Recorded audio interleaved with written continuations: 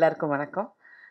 I'm so sorry. நான் வந்து கொஞ்சம் இல்லை, நல்லாவே லேட்டாக வந்துட்டேன். பட் எனக்கு அம்பத்தூரில் ஷூட்டிங், அங்கேருந்து வரதுக்கு கொஞ்சம் சென்னை, அங்கே வண்டியில் இவ்வளோ தூரம் வர்றது எல்லாருக்கும் அதோட கஷ்டம் என்னென்னு தெரியும். ஏன்னா சிங்கப்பூரை விட, யூகே விட, எல்லா ஊருங்க விட நம்ம ஊர் தான் மழைக்காக நாங்கள் ரெடியாக இருக்கோம். அதனால் நான் அந்த மாதிரி யாரை செய்கிறேன்னா யாரும் இல்லைல்ல. சரி, அது அப்படி ஆரம்பிச்சிடுவோம். இது ஏன் நான் பேசுகிறேன்னா, உதயநிதி இங்கே இருக்கிறனால. ஏன்னா அவங்க அப்பா இப்போ டம்பிள்ஸ் எல்லாம் தூக்குறாங்க. அதனால் அப்படி நான் கொஞ்சம் கிளியராக இருந்துட்டேன். எனிவே, ஜோக்ஸ் அப்பார்ட், சாரி, ஷூட்டிங்கில் கொஞ்சம் ரொம்ப டிலே ஆகிடுச்சு. இன்றைக்கி 2 ரோலும் நடிக்க வேண்டியதாக இருந்தது. அதனால் கொஞ்சம் லேட் ஆகிடுச்சு. First of all, I want to wish Lyca productions, I want to wish the director, the whole team, எல்லாருக்கும் என்னுடைய வாழ்த்துக்கள். அண்ட் இந்த படம் வந்து ஃபஸ்ட்டு கௌரவ் எனக்கு ரொம்ப நாளாக தெரியும். இந்த செஞ்சுட்டேங்கிறது வந்து அவர் ரவிக்குமார் காலத்துலேருந்து நான் பார்த்துட்ருக்கேன் அவரை. ஸோ எங்கேருந்து அந்த பாதிப்பு வந்திருக்குன்னு இப்போ உங்களுக்கு தெரியும். டேபிள் எல்லாம் உடைச்சிங்களா கதை சொல்ல போகுது? ரைட். சரி, அவங்க டைரக்டர் வந்து அவர் பேச்சால் உடைப்பார், நீங்கள் டேபிள் எல்லாம் உடைச்சு. ரைட். ஸோ அவர் அப்பத்துலேருந்து தெரியும். So he came and narrated the script. நீங்கள் தான் இதில் நடிக்கணும்.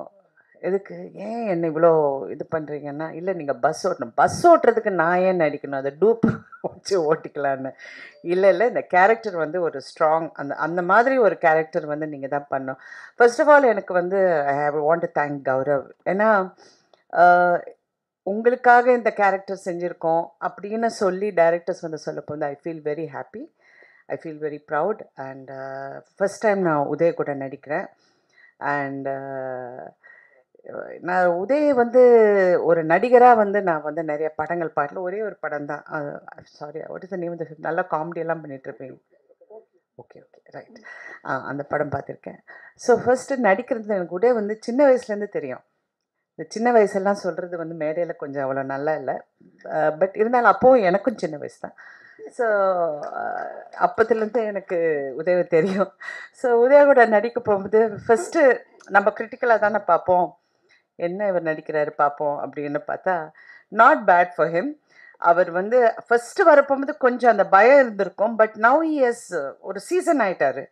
இப்போ பயங்கரமாக அவர் வந்து மானிட்டர் எல்லாம் பார்த்து அவர் அப்படியே, எனக்கு இந்த மானிட்டர் பார்க்குற பழக்கம் இல்லை. ஏன்னா நாங்கள் 80ஸ்லேருந்து வந்தனால அப்போல்லாம் மானிட்டர் கிடையாது, கேரவன் கிடையாது. ஸோ மானிட்டர் பார்க்குற பழக்கமும் கிடையாது, கேரவனில் போய் உட்கார்ற பழக்கமும் கிடையாது. உட்காந்து எல்லா டைரக்டர்ஸ் கூட உட்காந்து நாங்கள் பேசிகிட்ருப்போம். But very very sincere, very hard working.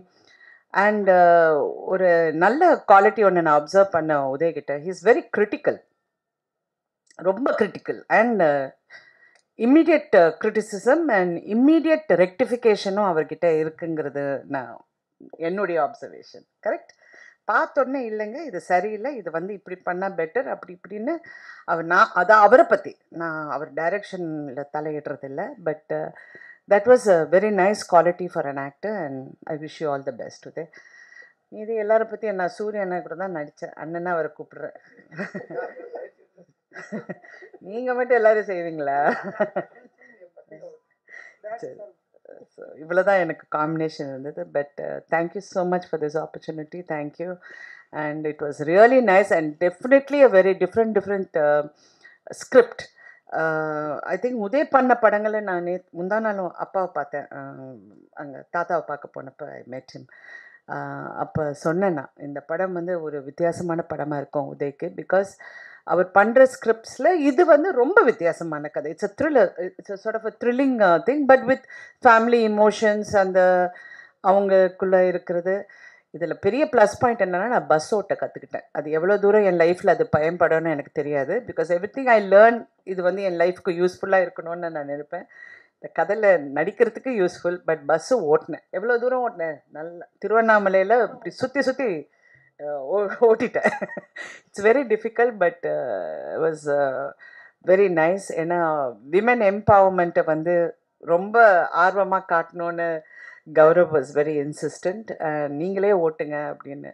சரி, ஓட்டியாச்சு. பாவம், என் பஸ்ஸில் ஒரு 20 பேர் உட்காந்துருந்தாங்க, 200 பேர் உட்காந்துருந்தாங்களா, ஒரு சைஃபர் விட்டேன்.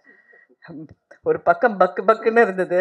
ஏன்னா we are responsible for everybody. But இருந்தாலும் it was good. And thank you. And I wish you all the best. இந்த படம் ஒரு பெரிய வெற்றி படமாக வேணும்.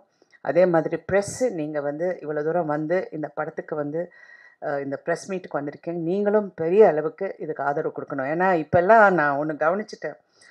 இந்த ட்விட்டர்லேயும் இந்த ப்ரெஸ், அந்த ட்விட்டரில் எழுதுகிற ப்ரெஸ்ஸும் சொல்கிற பொய்யுங்க இருக்க, இல்லை சாரி மிஸ்இன்ஃபர்மேஷன் இருக்க.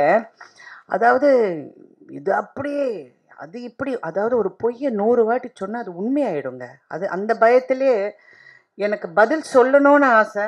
நமக்கே இது வந்து ட்விட்டரில் இந்த இந்த இன்டர்நெட்டில் பேசுகிறது வந்து இந்த மவுண்ட் ரோட்டில் நின்றுக்கிட்டு அப்படியே நடு ரோட்டில் நின்றுக்கிட்டு ஒரு 100 பேர்கிட்ட பேசுகிற மாதிரி ஒரு ஃபீலிங். எவன் வேணாலும் என்ன வேணாலும் சொல்லிட்டு போவான்.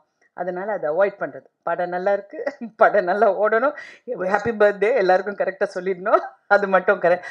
பட் ப்ளீஸ் எவ்வளோ அது ஒரு பவர்ஃபுல் எஸ்டேட். எந்த நியூஸாக இருந்தாலும் ஒரு நல்ல ரெப்ரசன்டேஷன் இருக்கணுங்கிறது என்னுடைய வேண்டுகோள். பிகாஸ் ஒரு படம் எடுக்கிறது எவ்வளோ கஷ்டங்கிறது, நான் ஒரு ப்ரொடியூசரும் ஆர்டிஸ்ட் எல்லாமே நான் பெரிய லாஸ் எல்லாம் அடைஞ்சிருக்கேன் படம் எடுத்து. பட் இருந்தால் கூட so much of hard work. பணங்கிறது வரும் போகும், இன்றைக்கி லூஸ் பண்ணலாம். பிகாஸ் சினிமா அந்த இண்டஸ்ட்ரியை வந்து most disorganised industry. Organised disorganised sector அப்படின்னா ஃபில்ம் இண்டஸ்ட்ரி தான். பட் இருந்தால் கூட so much of hard work. நீங்கள் பார்த்தீங்கன்னா கௌரவாக இருக்கட்டும், அவருடைய அசிஸ்டன்ஸாக இருக்கட்டும், கேமராமேனாக இருக்கட்டும், இல்லாட்டி ஒவ்வொரு ஆர்டிஸ்டும் we take so much of pain. சும்மா ஜாலியாக உட்காந்துட்டு ஒரு 10 பேர் என்ன இவனுங்கெல்லாம் எல்லாம் நடிக்கிறாங்க, இவங்கெல்லாம் யார் என்ன, அந்த பையனுக்கு என்ன ஸ்டாலினோட பையன், இவங்களுக்கு என்ன, இவங்க எம்ஆர் ராதா பொண்ணு இல்லை சரத்குமார் பொண்ணு, ஏதோ ஒன்று சொல்கிறதுக்கு. It's not that constructive criticism. ஒரு படத்தை பற்றி, ஒரு தரமான படத்தை பற்றி எப்படி criticise பண்ணோங்கிறது I hope you all will take it. சும்மா இந்த படம் 200 கோடி, இந்த படம் 300 கோடின்னு சொல்கிறதுல எந்த பெருமையும் கிடையாது. What is the truth has to be told. ஏன்னா நம்மளை நாமே ஏமாற்றிக்க கூடாதுங்கிறது என்னுடைய தாழ்மையான வேண்டுகோள். And I once again wish, கொஞ்சம் கருத்து பேசியிருந்தா மன்னிக்கவும். இருந்தாலும் thank you so much. Thank you and I wish you all the best.